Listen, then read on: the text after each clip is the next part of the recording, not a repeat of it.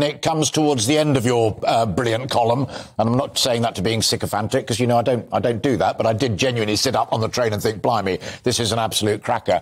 Towards the end, you talk about the real danger for Tories wrestling amongst themselves to choose a new leader and Prime Minister.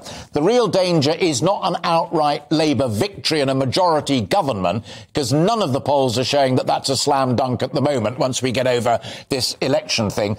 But you warn again of the real dangers of a hung Parliament with a Labour, Liberal Democrat and nationalist coalition. Don't Labour realise that as well? Well, I think that this is not necessarily a slam dunk. I think that the Labour Party looks like it's going to win simply because it's 10 points ahead in the polls. But that is nothing in the circumstances when you consider the sort of dramas and disasters that have been going on under Boris Johnson's premiership and under the Conservative Party over the last 10 or 12 years.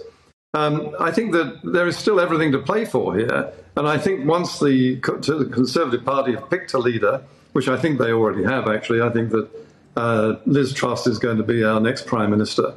I think that they could rally around that person if they have the sense, find some policies, stick to them, and make sure they deliver in time, either for the next election or for perhaps an early snap election.